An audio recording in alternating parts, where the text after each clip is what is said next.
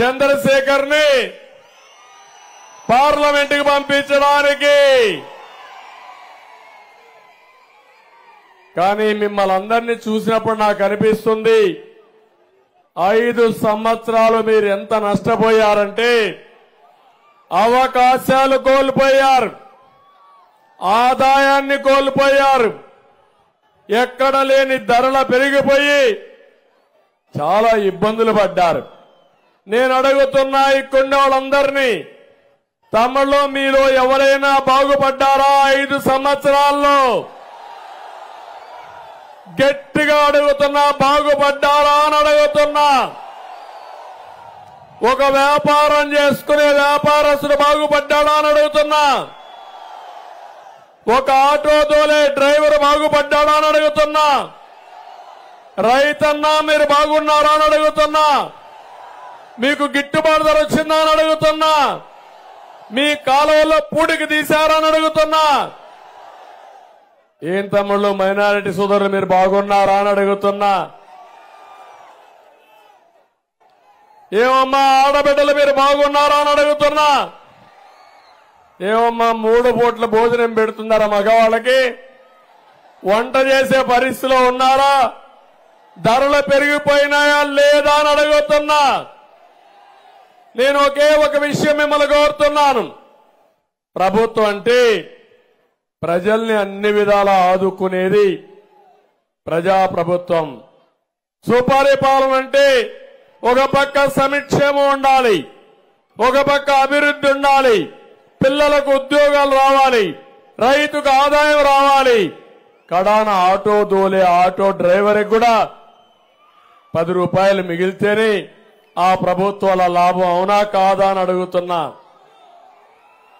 ఒకప్పుడు ఈ యొక్క ఆంధ్ర ప్యారిస్ అమరావతిలో భాగం. అవునా కాదా? అమరావతి అభివృద్ధి అయ్యుంటే ఈ తెనాలి ఎంత అభివృద్ధి అయ్యేదో ఒక్కసారి ఆలోచించమని కోరుతున్నా. హైదరాబాద్ నగరంలో ఒకప్పుడు హైదరాబాద్ ఒకటే ఉండేది, తర్వాత సికింద్రాబాద్ వచ్చింది, తర్వాత సైబరాబాద్ ప్రారంభిస్తే చుట్టుపక్కల ఒక 9 మున్సిపాలిటీలు హైదరాబాద్ లో కలిశాం. ఈ రోజు మీరు చూస్తే ఔటర్ రింగ్ రోడ్డు చూస్తే 165 కిలోమీటర్ల వెడల్పుతో ఔటర్ రింగ్ రోడ్ వేస్తే అన్ని ప్రాంతాలు కూడా అభివృద్ధి అయినాయి. అక్కడ ఉండేవాళ్ళు బాగుపడ్డారు. నేను అడుగుతున్నా, అది మా కోసం చేశామా అని మిమ్మల్ని అడుగుతున్నా. అది చేసిన తర్వాత అనేక మంది ముఖ్యమంత్రులు వచ్చారు. నేను ప్రతిపక్షంలో ఉంటే మనోహర్ కూడా అప్పుడు స్పీకర్ గా పనిచేశారు. ఒక ఉందాతనం ఉండేది, ఒక పద్ధతి ఉండేది, రాజకీయాలుగా చేసేవాళ్ళం. ఈ రోజు మీరు చూస్తే ఆ తర్వాత వచ్చిన అందరు ముఖ్యమంత్రులు హైదరాబాద్ని ఎక్కడ కూడా విధ్వంసం చేయలా. ఇప్పుడు వచ్చిన ముఖ్యమంత్రిని మీరు ఆలోచిస్తే ఒక అహంకారి. అవునా కాదా అని మిమ్మల్ని అడుగుతున్నా. ఇంకో పక్క ఒక సైకో నేచర్. అవునా కాదా అని అడుగుతున్నా. ఎవరైనా పక్కన తెల్ల బట్టలు వేసుకుంటూ సహిస్తాడా అని మిమ్మల్ని అడుగుతున్నా. ఎవరన్నా బాగుంటా ఏ మాత్రం కూడా ఉపేక్షిస్తాడా అని మిమ్మల్ని అడుగుతున్నా. నేను అడుగుతున్నా మిమ్మల్ని, అలాంటి వ్యక్తి విధ్వంసానికి పాల్పడ్డాడు. మొట్టమొదటిసారిగా ముఖ్యమంత్రి నేను ఆ రోజు ఈ ప్రాంతంలో అమరావతిలో ఒక చిన్న మీటింగ్ పెట్టుకోవాలంటే హాలు లేకపోతే ప్రభుత్వ డబ్బులతో ప్రజా వేదిక నిర్మాణం చేశాను. అక్కడే కలెక్టర్స్ కాన్ఫరెన్స్ పెట్టి ప్రభుత్వ ఆస్తిని కూల్చేయమని ఆర్డర్ ఇచ్చిన ముఖ్యమంత్రి. ఏం తమ్ముళ్ళు, విధ్వంసంతో ప్రారంభమైంది పరిపాలన. అవునా కాదా అని మిమ్మల్ని అడుగుతున్నా. ఆ రోజే మీకు అర్థమైందా లేదా అని మిమ్మల్ని అడుగుతున్నాను. ఇంతవరకు చరిత్రలో ఇలాంటి నీచుడిని ఎప్పుడన్నా చూశారా అని మిమ్మల్ని అడుగుతున్నా. ఇంకొక పక్క దోపిడీ. ఏది దొరికినా ఆయనకే కావాలి. ఆయన ఒక్కడ బాగుంటే మనం ఏమి నాశనం అయిపోయినా మా తమ్ముళ్ళందరూ చెప్తాను, అవన్నీ చాలా ఉన్నాయి తమ్ముళ్ళు, ఒకటి రెండు కాదు. నేను అడుగుతున్నా మిమ్మల్ని అందరినీ, ఎన్నికల ముందేం చేశాడు తమ్ముళ్ళు చూశారా? ఊరు ఊరు తిరిగాడు పాదయాత్రలో, తల మీద చెయ్యి పెట్టాడు, బొగ్గలు నిమిరాడు, ముద్దులు పెట్టాడు. మీరు కూడా మురిసిపోయారు. ఐసు మారిగా కరిగిపోయారా లేదా అని మిమ్మల్ని అడుగుతున్నా. ఓట్లేశారు, ఆంధ్ర ప్యారిస్ లో కూడా వేశారు. కానీ వచ్చిన తర్వాత బాధుడే బాధుడు, గుద్దుడే గుద్దుడు. అందరూ అలిసిపోయారా లేదా తమ్ముళ్ళు అని అడుగుతున్నా. మిమ్మల్ని బాధతా ఉంటే ఇదేమయ్యా ఈ మారి చేశామంటే మా మీద కేసులే కేసులు. కడాన మమ్మల్ని అందరినీ జైల్లో పెట్టేశాడు. ఎవరైనా సాహసం చేశారా తమ్ముళ్ళు అని అడుగుతున్నా. ఒక విధ్వంసకారుడు, ఒక సైకో నేచరుండే వ్యక్తి ఇలాంటి తప్పుడు పనులు చేయగలుగుతారు కానీ ప్రజాస్వామ్యవాది ఎవరు చేయలేరని చెప్పి మిమ్మల్ని కోరుకుంటున్నా. ఇంకొక విషయం మీరు ఆలోచించండి. విభజన జరిగింది, మీరందరూ భయపడ్డారు. ఏం జరుగుతుందో భయపడిపోయాం. ఆ రోజు నేను కూడా బాధపడ్డాను. కాంగ్రెస్ పార్టీ రాష్ట్రాన్ని రెండుగా డివైడ్ చేసినప్పుడు అన్ని విధాలా పోరాడాం. మనోహర్ గారు స్పీకర్ గా ఉండి మేము అసెంబ్లీలో గొడవ చేస్తామంటే మాకు మైకులు ఇచ్చి ప్రోత్సహించాడు కూడా, మైక్ కట్ చేయకుండా సమైక్య ఆంధ్రప్రదేశ్ కోసం న్యాయం చేయాలని. కానీ నిలబెట్టలేకపోయాం. అదొక చరిత్ర. కానీ ఒకటి ఆలోచించాను నేను. ఆ రోజు అన్యాయం జరిగింది, నేనే కష్టపడ్డా. 9 సంవత్సరాల హైదరాబాద్ ని అభివృద్ధి చేశా, ప్రపంచ పట్టణంలో పెట్టా. ఇప్పుడు అన్యాయం జరిగింది, ఏం చేయాలని ఆలోచించినప్పుడు నేను ఒకటే ఆలోచించా, నా తెలుగు జాతి కోసం మళ్ళా నేను కష్టపడతా. మళ్లీ హైదరాబాద్ కంటే బ్రహ్మాండమైన నగరాన్ని ఇక్కడ నిర్మాణం చేస్తానని అమరావతికి శ్రీకారం చుట్టారు. పోలవరాన్ని పూర్తి చేసి నదుల అనుసంధానం చేసి ప్రతి ఎకరాకు నీళ్లు ఇవ్వాలని ఆలోచించా. అందులో భాగంగా పట్టి సీమ నీళ్లు తాగారు, నన్ను మర్చిపోయారు మీరంతా. మీరు గుర్తుపెట్టుకోవాలి, కృష్ణాలో నీళ్లు రావడం లేదు.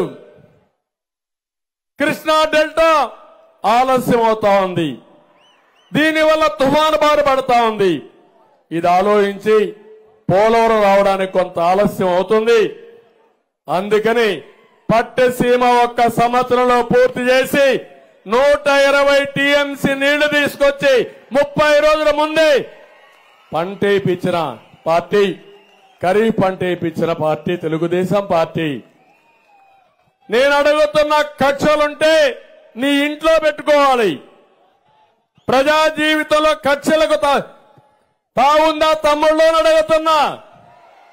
నాకు జగన్మోహన్ రెడ్డికి సైకోకి ఏమైనా ఆస్తులు వెళ్ళా తగాదుందా? మా దాయాదా? మా ఊరోడా? మా బంధువా? మా కులమా? ఏం తమ్ముళ్ళు, అవునా కాదా? రాజకీయ విభేదాలు సిద్ధాంతపరంగా ఉంటాయి.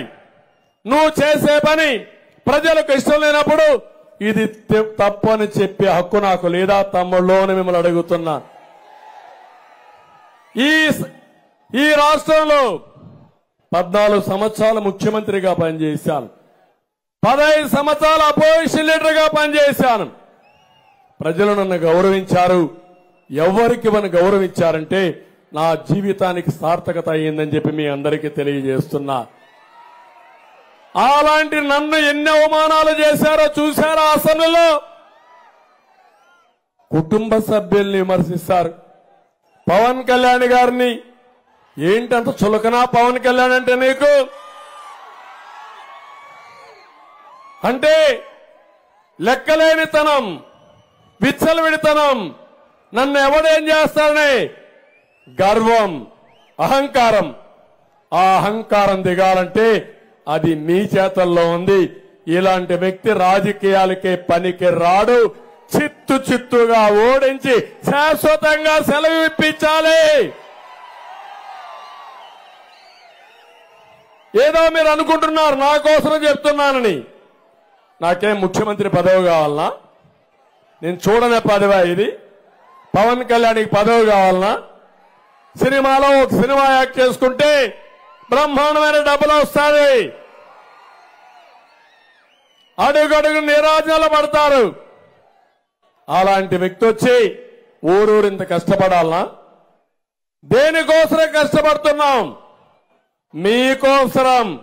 ఈ రాష్ట్రం గెలవాలి, నిలవాలి, ప్రజలు గెలవాలి, మీ భవిష్యత్తు బంగారు భవిష్యత్తు కావాలి, మీ పిల్లల జీవితాలు బాగుండాలనే ఆలోచనతో మేము కలిశామని చెప్పి నేను మీకు తెలియజేస్తున్నా. అందుకే నేను అడుగుతున్నా, ఈ ఆంధ్ర ప్యారిస్ రాష్ట్రానికి అందరికంటే తెలివైన వాళ్ళు ఉండే ప్రదేశం ఇది. మీ తెలివిని ఉపయోగించండి, చైతన్యవంతుల కండి. ఒకరు 10 మందికి చెప్పండి. ఇప్పుడు అడుగుతున్నా, మీ అందరి దగ్గర సెల్ ఫోన్లు ఉన్నాయి కదా, అందరూ 1 నిమిషం లైట్ ఆన్ చేయండి, టార్చ్ ఆన్ చేయండి. అందరూ లైట్లు ఆన్ చేయాలి. 1 నిమిషంలో అయిపోవాలి. అందరూ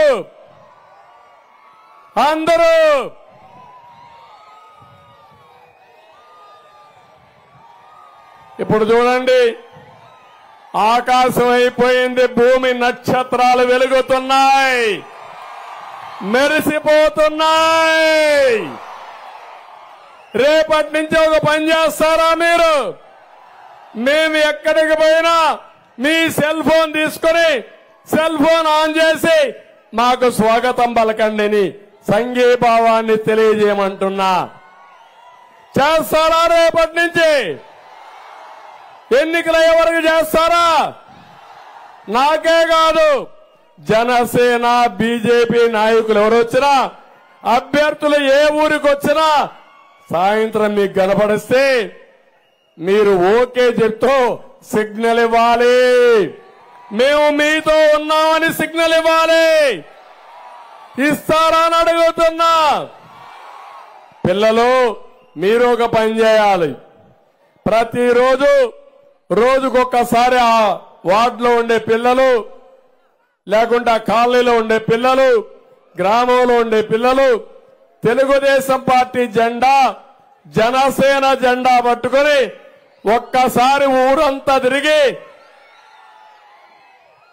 మీ అమ్మని నాన్నని మీ ఊరిలో ఉండే పెద్దలందరినీ కోరి మా భవిష్యత్తుకు ఓటేయమని ఇక్కడ నాదెండ్ల మనోహర్ గారికి అసెంబ్లీకి, చంద్రశేఖర్ గారిని పార్లమెంటుకు ఓటేయమని అడగతారా పిల్లలు అని అడుగుతున్నా. చెయ్యమంటున్నా. మా తమ్ముళ్ళు ఎక్కడికక్కడ ఎల్లో కండువాల్ని, జనసేన కండువాల్ని పట్టుకుని ఉత్సాహంతో తిప్పుతున్నారు. ఈరోజు మీ ఉత్సాహం నేను చూస్తున్నా. మీలో ఉత్సాహం ఉంది, మాలో త్యాగాలున్నాయి. ఈరోజు తెలుగుదేశం పార్టీ త్యాగం చేశాం, జనసేన త్యాగం చేశారు. జనసేన పార్టీకి చాలా సీట్లలో పోటీ చేసే అభ్యర్థులున్నా పవన్ కళ్యాణ్ గారు ఒకటే చెప్పారు, ఈ రాష్ట్రానికి అవసరమైన సమయం వైసీపీ అనే పార్టీ ఉండకుండా ఓడించాలి, వైసీపీ విముక్త రాష్ట్రం కావాలి, ఓట్లు చీలడానికి వీలు లేదు, అందుకే పొత్తు అనివార్యమని చెప్పిన వ్యక్తి పవన్ కళ్యాణ్ గారు. అదే సీన్ చూస్తున్న, 2 చేతులుంటే ఒక చేతిలో జనసేన జెండా, ఒక చేతిలో తెలుగుదేశం జెండా. అది ఈరోజు సీన్ అంతా. అలాంటి సందర్భంలో ఇక్కడ చూస్తే ఆలపాటి రాజేంద్ర ప్రసాద్ కూడా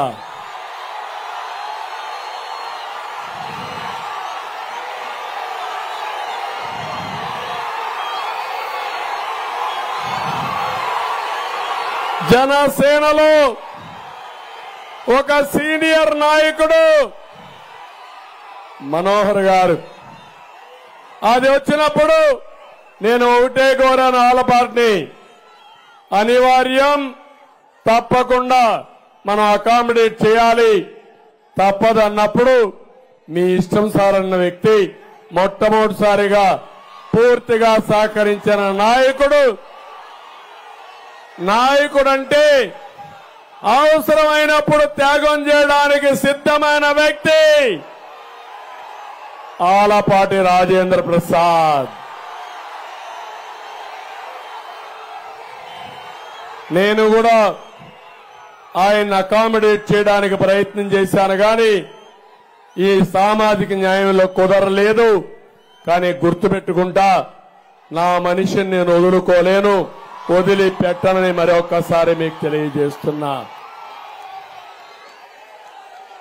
ఇప్పుడు నేను మిమ్మల్ని అడుగుతున్నా, ఈ త్యాగాలకు ఫలితం కనపడాలా లేదా అని అడుగుతున్నా. అప్పుడు మీరేం చేయాలి? ఏమి చేయాలి? ఏమి చేస్తారు? తమ్ముళ్ళు, పెద్ద మెజారిటీతో మనోహర్ గారిని గెలిపించాలి.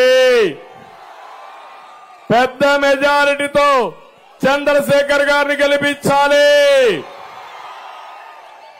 చంద్రశేఖర్ గారి పడిన ప్రతి ఒక్క ఓటు మనోహర్ గారి పడాలి. మనోహర్ గారి ప్రతి ఒక్క ఓటు చంద్రశేఖర్కి పడాలి. తెలుగుదేశం జన సైనికులు, బీజేపీ నాయకులు ఇక్కడ పార్టీ లేదని ఇంట్లో పడుకోవద్దండి. మీరు కూడా ముందుకు రావాలి. 3 పార్టీలు కలవాలి. బంపర్ మెజారిటీతో, థంపింగ్ మెజారిటీతో తిరుగులేని విజయాన్ని సాధించి పెట్టాల్సిందిగా మరొకసారి మిమ్మల్ని కోరుతున్నా. అదే నేను మిమ్మల్ని అభ్యర్థిస్తున్నా. చేస్తారా తమ్ముళ్ళు అని అడుగుతున్నా. నమ్మకమేనా అని మిమ్మల్ని అడుగుతున్నా. ఇప్పుడు చెప్తున్నా, అది చేసి చూపేయండి. మేమేంటో, ఏ విధంగా అభివృద్ధి చేయాలో, ఏ విధంగా మీ రుణం తీర్చుకోవాలో తీర్చుకుంటామని మరొక్కసారి మీ అందరికీ హామీ ఇస్తున్నా. ఈ రోజు మీరు చూడండి, నేను ఆ రోజు 2014 నుంచి 19 వరకు అభివృద్ధి చేశాం. అభివృద్ధిలో దేశంలో నెంబర్ 1. సంక్షేమంలో 100 పథకాలు ఇచ్చాం. అన్నా క్యాంటీన్ ఇచ్చాం. జ్ఞాపకం ఉంది ఆ తమ్ముళ్ళు అని అడుగుతున్నా. పేదవాడికి 5 రూపాయలకు అన్నం పెడితే సహించలేని మూర్ఖుడు పేదల పెన్నిదంట, పేదల మనిషి అంట. మనిషిరా నువ్వు? ఇంకో పక్క నేను అడుగుతున్నా, ఈరోజు ఎన్టీఆర్ చంద్రన్న భరోసా ఉందా తమ్ముళ్ళు అని అడుగుతున్నా. ఎవరన్నా చనిపోతే ఇమ్మీడియట్ గా 30,000 రూపాయలు మట్టి ఖర్చులకు ఇచ్చి 5 లక్షల రూపాయలు ఆ కుటుంబాన్ని చాదుకున్న పార్టీ తెలుగుదేశం ప్రభుత్వం. ఆ రోజు అవునా కాదా అని మిమ్మల్ని అడుగుతున్నా. ఈరోజు మా ముస్లిం సోదరులు ఉన్నారు. ఏం తమిళలో రంజాన్ తోఫా వస్తా ఉందా ఇప్పుడు మీకు? మొన్నే రంజాన్ వచ్చింది. రంజాన్ సమయంలో పండగ చేసుకోనీయకుండా మీ పొట్టగొట్టిన వ్యక్తి మీ శ్రేయోభిలాష తమ్ముళ్ళు అని అడుగుతున్నా. నేను తమ్ముళ్ళు నేను అడుగుతున్నా, ఆడపిల్లలకు పెళ్లిళ్లకు డబ్బులు ఇచ్చానా లేదా? దుల్హాన్ ఇచ్చానా లేదా? 50,000 రూపాయలు ఇచ్చానా లేదా? 36,000 మందికి పెళ్లిళ్లు చేశానా లేదా? ఇచ్చాడా? ఇప్పుడు ఇచ్చాడా నేను అడుగుతున్నా. ఇంకో పక్క మీరు చూడండి, నేను ఆ రోజు ఆలోచించి ముస్లిం సోదరులకి ఎవరికి అన్యాయం జరగకూడదని 4% రిజర్వేషన్ ఉంటే సుప్రీంకోర్టులో ఉంటే బెస్ట్ అడ్వకేట్లు పెట్టి మీ తరపున పోరాడిన పార్టీ తెలుగుదేశం పార్టీ. అవునా కాదా అని అడుగుతున్నా.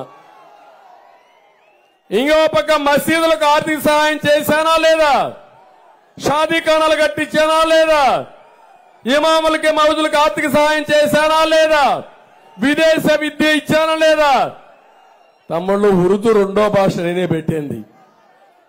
ఉర్దూ యూనివర్సిటీ 2 నేనే పెట్టా.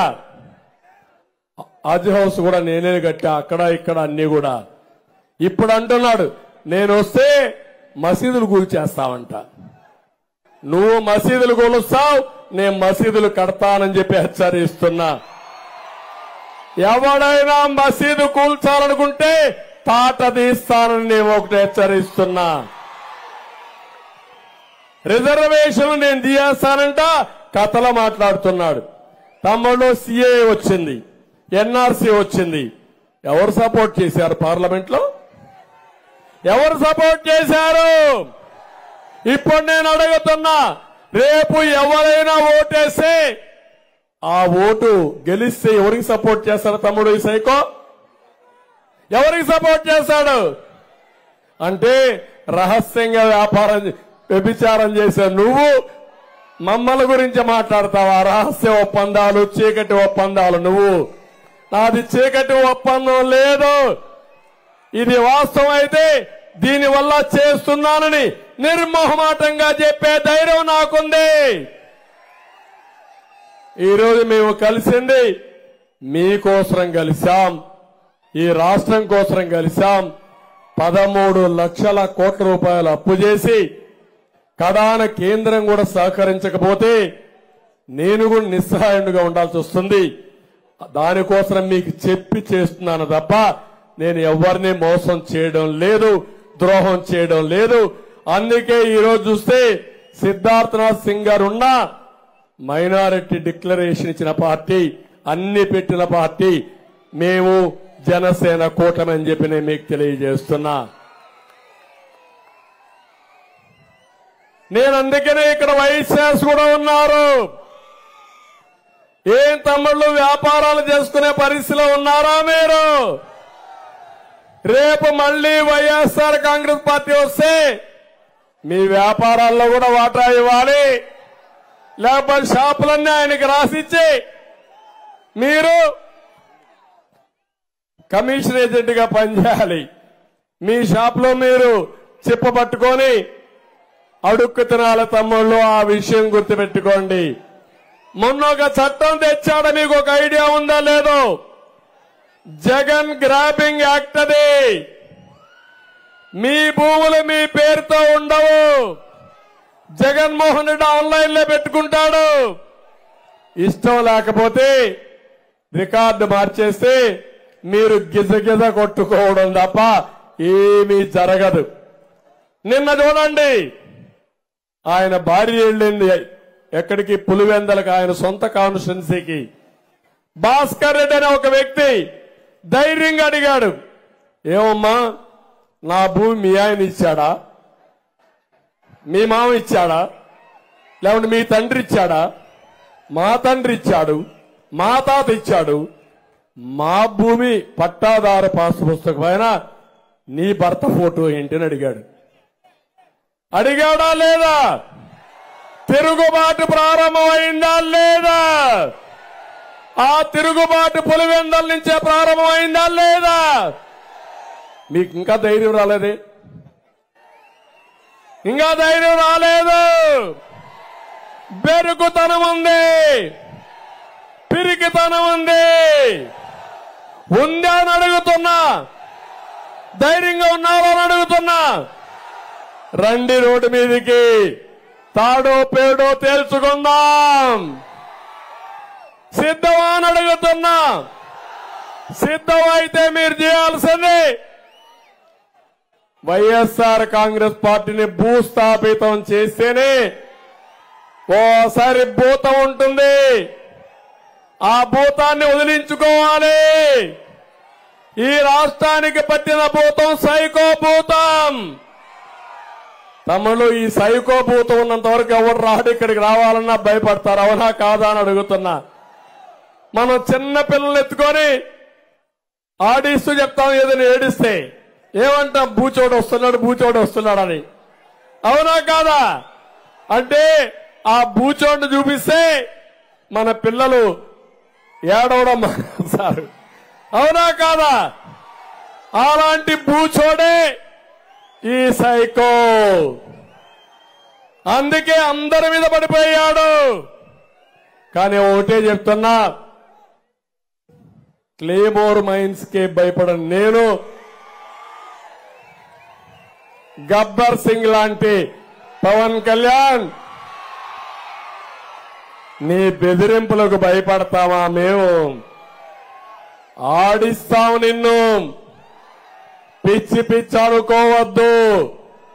ఇది పులివెందల కాదు నువ్వు రౌడీజం చేయడానికి. ఇది ఆంధ్రప్రదేశ్ రాష్ట్రం, తెలుగు జాతి, తెలివైన జాతి. సమయం వచ్చినప్పుడు కర్రు కాల్చి వాత పెట్టి ఇంటికి పంపిస్తారు. జాగ్రత్తగా ఉండమని హెచ్చరిస్తున్నా. అవునా కాదా తమ్ముళ్ళు అడుగుతున్నా. నేను అందుకే అన్ని కులాలను అడుగుతున్నా, అన్ని మతాలను అడుగుతున్నా. నేను ఈరోజు ఎన్నికల మేనిఫెస్టో పెట్టామంటే అందులో మీరు ఒక్కసారి చూసుకోండి. సర్వజనుల అభివృద్ధి మా లక్ష్యంగా మేము ఈ యొక్క ఎలక్షన్ మేనిఫెస్టో తయారు చేశాం. ఎప్పుడు కూడా నాకు ఒక నమ్మకం, ఏ నాయకుడికైనా ఒక నమ్మకం ఉండాలి. నేను చేస్తానని నమ్మకం ఉంటే పని అవుతుంది. నేను చేయలేనని పిరికితనం ఉంటే పని అవుతుందా తమ్ముళ్ళు అని అడుగుతున్నా. 2014లో మనం సంపాదించిన ఆదాయం, మనమిచ్చిన ఖజానా బటన్ నొక్కడానికి ఉపయోగపడింది జగన్మోహన్ రెడ్డికి. నొక్కాడు బటన్ నొక్కాడు. అవునా కాదా?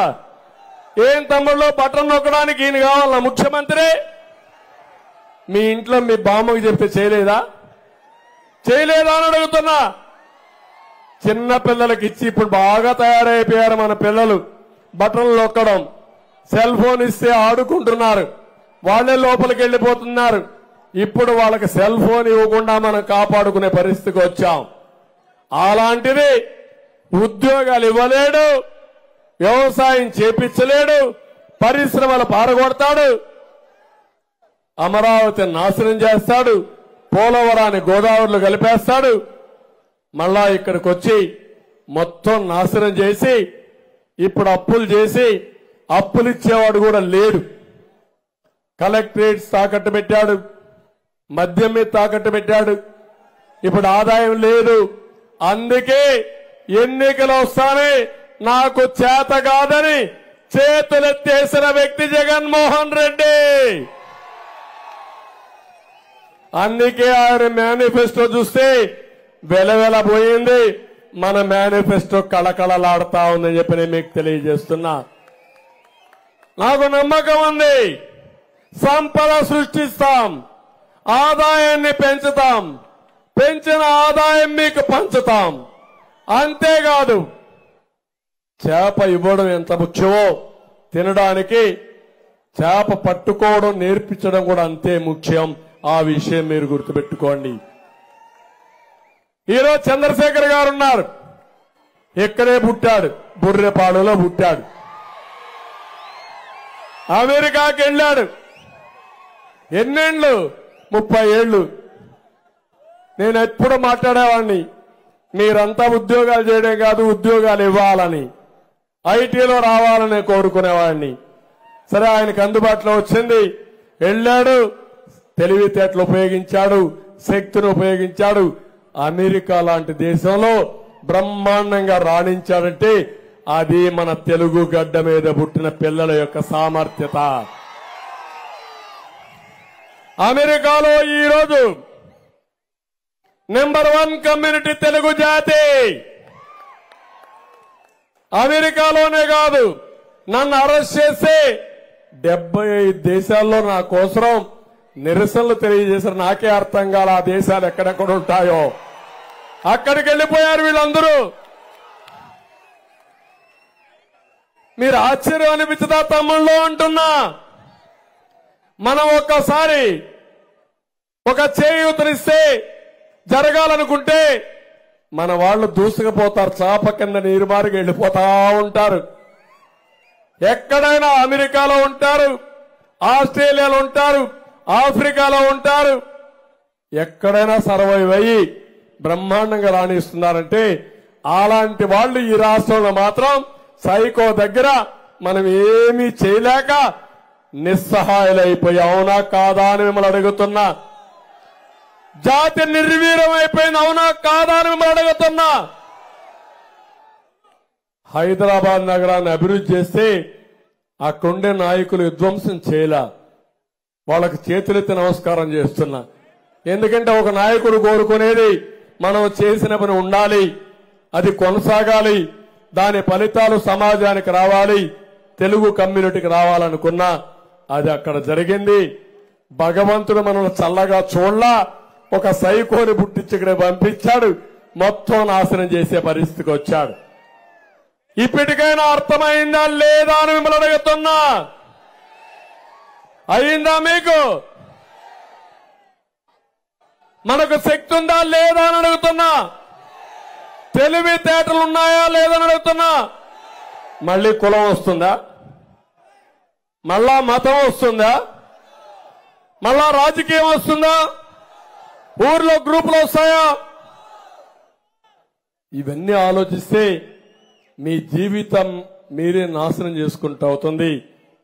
ఈరోజు అమెరికా నుంచి, ప్రపంచం నలుమూల నుంచి కొన్ని వేల మంది వచ్చి ఇక్కడంతా కూడా ప్రజలకు చెప్తున్నారంటే వాళ్ళకి ఏదో నేను డబ్బులు ఇలా, వాళ్ళే నేను పిలవలా, కానీ ఒక బాధ్యతగా ఈ గడ్డ మీద పుట్టాం, ప్రపంచమంతా రాణించాం, ఇక్కడ మాత్రం నష్టపోతున్నాం, మాది ఆంధ్రప్రదేశ్ అని చెప్పుకోవడానికి కూడా వీలు లేకుండా పోయింది. మీ రాజధాని, మీ రాష్ట్రం ఏదంటే సిగ్గుపడే పరిస్థితికి వచ్చారు. మీ రాజధాని ఏదంటే మూడు ముక్కలుడు వచ్చి తిక్కలాట్లాడి 3 రాజధానుల పేరుతో అసలు 10 ఏళ్ల తర్వాత రాజధాని లేకుండా చేసేశాడు. ఓసారి కడుపు గాలిపోతుంది, కోపం వస్తుంది, ఆవేశం కలుగుతుంది, కానీ ఏమీ చేయలేక నష్టపోయాం. ఒకటే మార్గం, మళ్లీ అందరం కలిసి సమైక్యంగా పట్టుగా ముందుకు పోయి ఈ రాష్ట్రాన్ని ముందుకు తీసుకుపోయి దేశంలోనే నెంబర్ 1 రాష్ట్రంగా తయారు చేయాలనేది నా అభిమతం. నేను ఒకటే అడుగుతున్నా, నరేంద్ర మోడీ గారు భారతదేశాన్ని 2047కి వికసిత్ భారత్ గా తయారు చేయాలని, నెంబర్ 1 దేశంగా తయారు చేయాలని ఆయన ఆశయం. నా ఆశయం ఎప్పుడో విజన్ 2020 తయారు చేశా ఆంధ్రప్రదేశ్కి. అది నిజమైంది హైదరాబాద్కి, తెలంగాణకి. ఇప్పుడు నా ఆశయం ప్రపంచంలోనే 2047లో నెంబర్ 1 కమ్యూనిటీ ఏదంటే అది తెలుగు కమ్యూనిటీగా ఉండాలనేది నా ఆశయం. మళ్ళా గుర్తుపెట్టుకోండి, తెలుగు గడ్డ మీద పుట్టిన వాళ్ళందరూ నా కుటుంబ సభ్యులేనని చెప్పి మీ అందరికీ హామీ ఇస్తున్నా. ముస్లింలు కావచ్చు, క్రిస్టియన్లు కావచ్చు, వివిధ కులాలు కావచ్చు, అందరం కూడా మనం ఒకటే. ఒక్కొక్కరికో నమ్మకం, ఒక్కొక్కరికి ఆర్థికంగా కొంత వెసులుబాట్లు ఉంటాయి. అందరి అభివృద్ధి మా ధ్యేయం, దానికి ముందుకొస్తాం. అదే సమయంలో పేదరికం లేని సమాజాన్ని చూడాలనేది మా ఆశయం. దానికి కూడా మేము కష్టపడుతున్నాం. అది కూడా సాధ్యం. టెక్నాలజీ వచ్చింది. ఇప్పుడే ఒక్క నిమిషంలో మీకు చెప్తే అందరూ సెల్ ఫోన్ లాంచ్ చేసి ఆంధ్ర ప్యాలెస్ ని బ్రహ్మాండమైన ఆకాశంగా చేసి నక్షత్రాల వెలుగు సెంటర్ గా తయారు చేసే పరిస్థితికి వచ్చారు మీరంతా. ఈ టెక్నాలజీ మనం ఉపయోగించుకుంటే మీ యొక్క ప్రొడక్టివిటీ పెరుగుతుంది, అంటే ఉత్పాదక శక్తి పెరుగుతుంది. తక్కువ కష్టంతో ఎక్కువ పనులు చేసి ఎక్కువ ఆదాయాన్ని సంపాదించే మార్గం వస్తుంది. అదే నేను చదువుకున్న కుర్రాళ్ళకు చూపించాను. ఇప్పుడు అందరికీ చూపించి మిమ్మల్ని అందరినీ పైకి తీసుకురావాలని నా కోరిక. ప్రజలే మన ఆస్తి, ప్రజలే మన క్యాపిటల్. అంటే ఈ రోజు మీరు గుర్తుపెట్టుకోవాలి, చాలా మంది డబ్బులు ఉంటేనే పని అవుతుంది అనుకుంటారు, లేకపోతే వ్యాపారం ఉంటేనే అవుతుంది అనుకుంటారు, లేకపోతే భూమి ఉంటేనే అనుకుంటారు. కాదు, మనుషులు అనుకుంటే సాధించలేనిది ప్రపంచంలో ఏది లేదు. అది నిరూపించాలనుకుంటున్నా. మన ఆస్తి 5 కోట్ల ప్రజానీకం. ఈ 5 కోట్ల ప్రజానీకాన్ని సక్రమంగా నడిపించగలిగితే బ్రహ్మాండమైన ప్రగతిని, సంపదను సృష్టిస్తాం. అదే సమయంలో నా ఆశయం పేదవాళ్ళకు అండగా ఉండాలి. డబ్బులు సంపాదించడం, ఆస్తి సంపాదించడం ఎంత ముఖ్యమో ఆ డబ్బులు పేదవాళ్ళకు అందుబాటులో పెట్టడం దానికంటే ముఖ్యం. అదే నేను చేస్తా. చేయడమే కాదు, నిరూపిస్తానని చెప్పి నేను మీకు తెలియజేసుకుంటూ ఈ రోజు మళ్ళీ ఒకసారి కోరుతున్నా, ఒక్కసారి మీరందరూ కూడా ఈ విజన్ డాక్యుమెంట్ ఒక్కసారి చదవండి. మీ ఇంటింటికి పంపిస్తాం, ఒక పాంప్లెట్ పంపిస్తాం. ఇది ఒకసారి చూడండి. ఈ ఉమ్మడి మేనిఫెస్టోలో మీకు భగవద్గీత ఎంత ముఖ్యమో, లేకపోతే ఖురాన్ ఎంత ముఖ్యమో, బైబిల్ ఎంత ముఖ్యమో, దానికంటే కూడా మీ జీవితాలకు వెలుగు తీసుకొచ్చేది ఈ యొక్క ఎలక్షన్ మేనిఫెస్టో. ఒక్కసారి మీరు చదువుకొని మాకు కోఆపరేట్ చేయండి. ఏం చేయాలనో చేసి చూపిస్తామని చెప్పి నేను మీకు తెలియజేస్తున్నా. ఇంకో పక్క ఇక్కడికి వచ్చినప్పుడు నేను చూశాను, తమ్ముళ్ళు చాలా భయంకరమైన పరిస్థితి. కూడా ఒక ఎమ్మెల్యే ఉన్నాడు,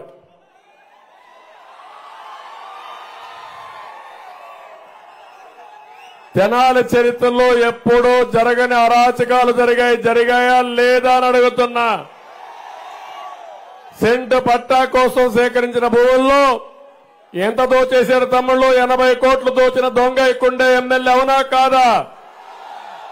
మున్సిపల్ ఎన్నికల్లో నేను చూశాను, ఒక వార్డు మెంబర్ ఉంటే అక్కడ ఎన్నికలు జరుగుతా ఉంటే మన వాళ్ళే ఉన్నాడు, ఇక్కడే ఉన్నాడు, ఆయన పేరు నేను మర్చిపోయాను అప్పట్లో. వాళ్ళ ఇంట్లో సీసీటీవీ కెమెరా పెట్టుకున్నారు. కాబట్టి ఈ దొంగలు ఎంత నేరస్తులంటే ఉగ్రవాదుల కంటే ఎక్కువ నేరుగా ఇంట్లోకి పోయి నేరుగా ఓవర్ హెడ్ ట్యాంక్ ఉంటే దాని పక్కన లిక్కర్ పెట్టి ఆ మద్యం పెట్టిన తర్వాత పోలీసులు పిలిపించి ఎంక్వైరీ చేయమంటే ఆ ఆడబిడ్డ, ఆయన వైఫ్ ఉంటే వాళ్ళు అంటున్న ఆడపిల్లలు ఉన్నారు. ఆ రోజు ఎందుకు వచ్చారు మీరు? మా ఇంట్లో సీసీటీవీ కెమెరాలు ఉన్నాయి, అలాంటి జరగవంటే కాదని నేరుగా తెలిసినట్టు నేరుగా ఓవర్ హెడ్ ట్యాంక్ పోయి ఇక్కడ మద్యం ఉందని చెప్పిన పోలీసుల్ని ఏమనాలి నాకు అర్థం కాలే. ఎంత వెర్రి వాళ్ళంటే ఈ పోలీసులు తలలో మైండ్ కూడా లేకుండా పనిచేసే పరిస్థితికి వచ్చారు. నేను ఎప్పుడూ ఇలాంటి వీళ్ళని ఎంకరేజ్ చేయలే, సమర్థులు వీళ్ళు. అలాంటి చేతగానే పనిచేస్తే అప్పుడు ఆ టీవీ తీసుకొచ్చి పెడితే సీసీటీవీ కెమెరా మొత్తం నోరు మూసుకునే పరిస్థితి తీసుకొచ్చారు. నేను ఇలాంటిది ఒకటిగా తమ్ముళ్ళు, ఎంత దుర్మార్గం అంటే మాట్లాడితే మీ ఇంట్లో గంజాయి పెట్టి నిన్ను అరెస్ట్ చేస్తాం, సరెండర్ కావాలి. మీ ఇంట్లో మద్యం పెట్టి నిన్ను అరెస్ట్ చేస్తాం, బొక్కలో వేస్తాం. మీ ఇంట్లో డ్రగ్స్ పెట్టి నిన్ను అరెస్ట్ చేస్తాం. అంటే ఎప్పుడన్నా చూసారా ఇవన్నీ మీరు? అలాంటి చేసిన దుర్మార్గుడు ఇక్కడుండే ఎమ్మెల్యే. కబద్దార్, జాగ్రత్తగా ఉండు. వెంచర్లు వేయాలన్నా, అపార్ట్మెంట్లు కట్టాలన్నా ఇక్కడుండే పేరు చెప్పను కానీ కప్పం కట్టాలి. కట్టాలనా లేదా? రిజిస్ట్రేషన్ ట్యాక్స్, హౌస్ ట్యాక్స్ అన్నిటికీనా కొత్తగా శివకుమార్ ట్యాక్స్, కొత్త ట్యాక్స్ ఇంట్రడ్యూస్ చేశాడు. రేపు మళ్ళాగానే ఓట్లేస్తే చట్టం చేస్తాడు శివకుమార్ ట్యాక్స్ అని. సిద్ధమా తమ్ముళ్ళు మీరు? ఆర్యవై సామాజిక వర్గానికి చెందిన యుగంధర్ అనే కౌన్సిలర్ పైన దాడి చేస్తాడు. కబద్దార్, జాగ్రత్తగా ఉండు, తాట తీస్తాం. ఒళ్ళు దగ్గర పెట్టుకో.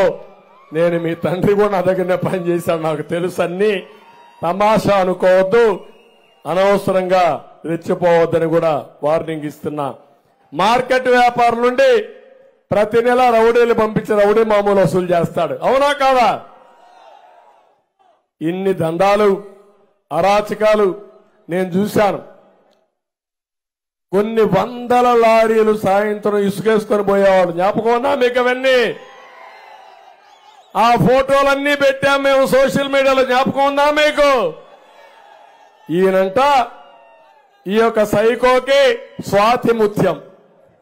మొన్న పరిచయం చేశాడు స్వాతి ముత్యం అంట ఈయన. అవునా తమ్ముళ్ళు? స్వాతి ముత్యం మీకు కావాలని అడుగుతున్నా.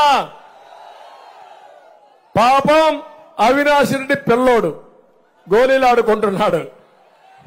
అంటే గొడ్డలు ఎత్తుకొని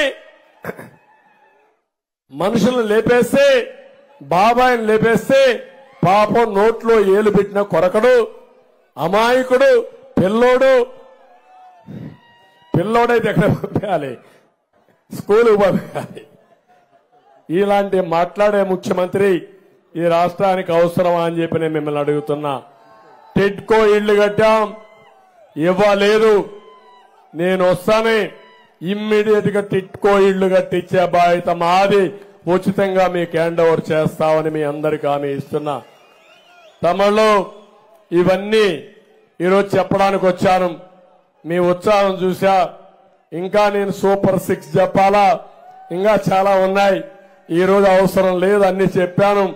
ఒకసారి చదువుకోండి. మళ్లీ చెప్తున్నా, చదువుకున్న తర్వాత మీలో చైతన్యం రావాలి. గ్రామాలు తిరగబడాలి. వార్డులు తిరగబడాలి. 13వ తారీఖుని ఎండుందని ఇంట్లో పడుకొని ఓటేయకపోతే, ముఖ్యంగా టౌన్ లో ఉండే వాళ్ళకి చెప్తున్నా,